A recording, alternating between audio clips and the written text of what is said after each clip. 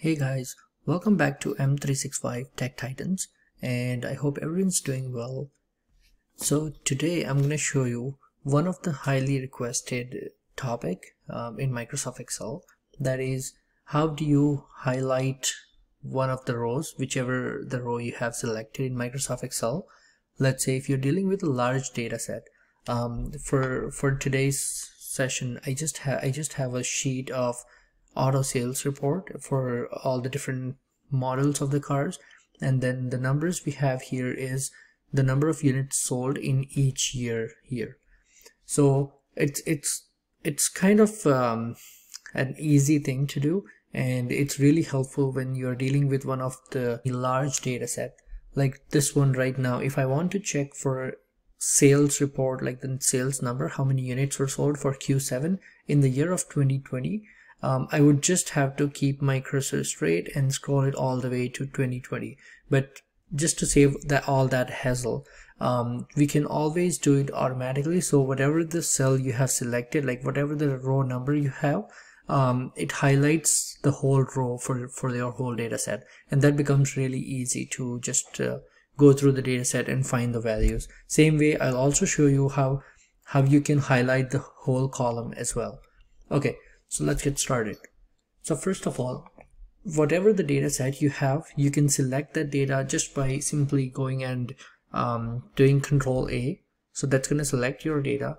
Other easy way is to just select the header and scroll all the way to select the whole data set you have. And then on the Home tab itself, under the styles, you have to go click on conditional formatting and then hit new rule. So we're just going to create a new rule.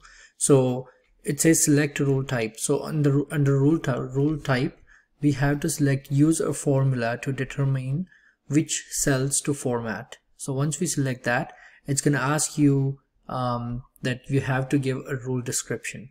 So in that rule description, you can type equals cell and open the parenthesis, and we'll do double quotes, type in row, and then close this, equals to row, and we'll open and close the parenthesis. So use this exact formula which you see here on the screen.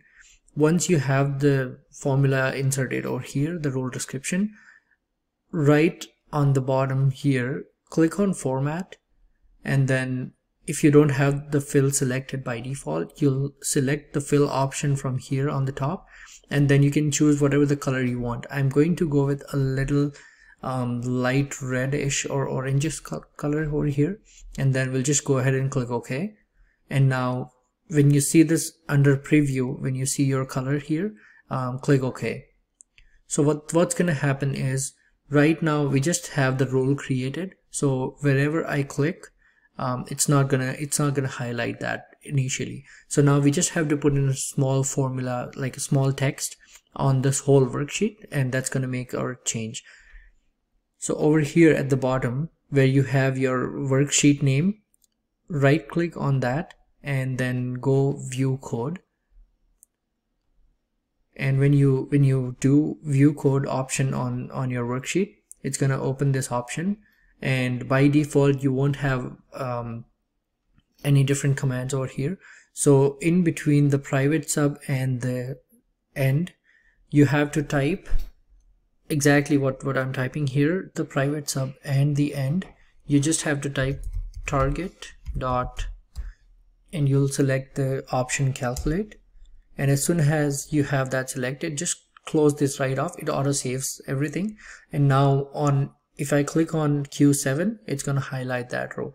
Now you can see any row which I select on, it's going to highlight the whole row. And this is really easy if you have a large data set, and you can always play around with the whole sheet, and you don't have to just manually scroll your cursor over back and forth just to look at all the values.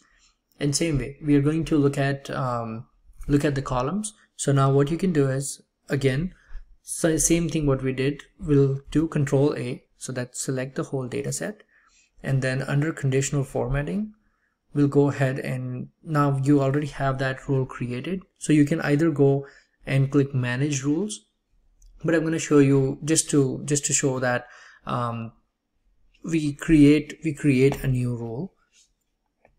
So you'll go ahead and click on new role here, and we're going to create another role with the same option. Use a formula to determine which cells to format, and then under this format role description, now we have to enter, what we have to enter is equals to cell, and under here in the open parenthesis we'll just enter col column and then close that, and we'll do equals to all caps column and then open and close. So we just go ahead and type all this information same way what we did for the rows. We'll do it same for the columns. Go ahead and format, and for the columns I'm going to select a different color here. So I'm going to select a little bit lighter green shade for this one. So I'll go ahead and click OK, and under preview I can see I've got my color, and I'm going to hit OK. So now we already have the view code updated to target.calculate. So this is a good way if you want to keep row and column activated at the same time.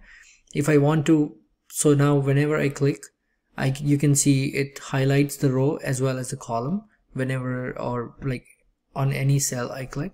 Now let's say if you want to get rid of one of the row, you want to get rid of the row and you just want to keep the highlighted column.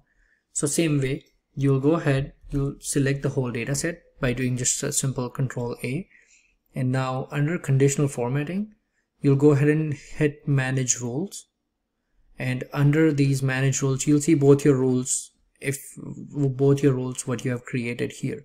So you can simply click on row, the role which you want to remove. You can simply select that role, and on the top you'll see an option called delete rule. So you can go ahead and delete that role and hit OK. So now you simply have just the column and the row rule is deleted. So this is very useful option when you're dealing with large data file and you have to look across all the different values, and just gives a little relief to your eyes. So thanks for watching, and feel free to drop in all your new video requests. Thank you.